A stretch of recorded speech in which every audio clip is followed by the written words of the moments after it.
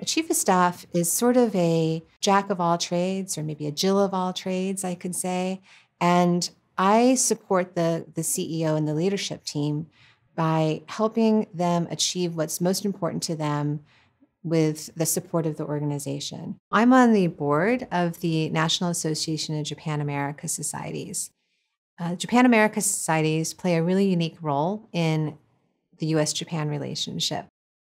I really believe that being of service is a very important thing. I was able to work in national security in the Navy, working at the Pentagon, and more broadly at the US Embassy in Japan. And I find that being able to serve my country is extremely rewarding and meaningful.